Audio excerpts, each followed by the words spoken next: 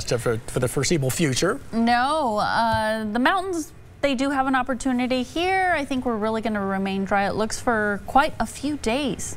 So, okay. But nobody's complaining about these temperatures, and it's not only us. Take a look across the entire Southwest. We have a lot of happy campers. 75 the high so far in Phoenix, 74 in El Paso, and you go farther west, you see even San Diego and Los Angeles there in the mid 60s. So some really nice temperatures. Tomorrow going to be another nice day, but we are tracking a few changes. Here's your satellite radar composite, and you see these two systems out in the Pacific that are going to sort of join forces in the next couple of days and bring some changes in the form of wind. As we speak, we have a little bit of cloud cover, mainly in our higher elevations. We've seen on and off cloud cover throughout the day, and it's really not going to thicken a whole lot until we head into tomorrow. Here's the morning, 8 a.m. on your Sunday. Once we head to lunchtime, notice we do start to see it thicken, and particularly as we head into the afternoon and evening hours, we are expecting mostly cloudy to cloudy skies, but you see nothing to track as far as any showers are concerned so far.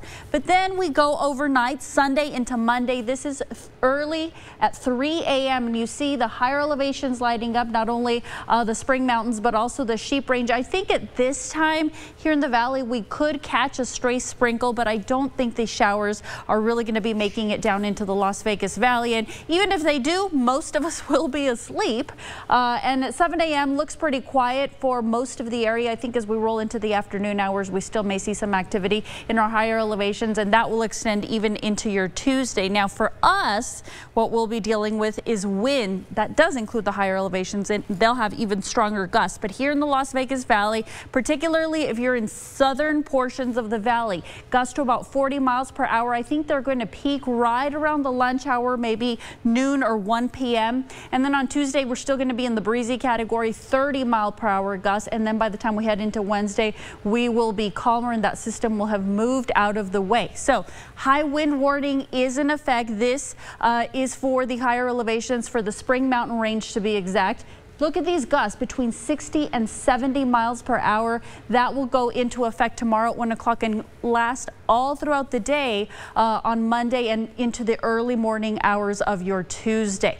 67 degrees at McCarran, 65 Green Valley and Henderson, Enterprise 65 degrees. So of course, before the wind rolls in, we still have some really nice temperatures to enjoy.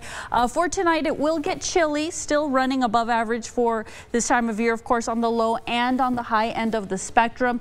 Notice all these 60s. We will have a lot more cloud cover, so it's not going to feel quite as warm by tomorrow afternoon, but still it will be quite mild. 64 for the high there in Anthem. And take a look, whatever you're doing tomorrow, you're planning to do maybe some grilling outdoors, it is going to be a really nice day by the 4 o'clock hour.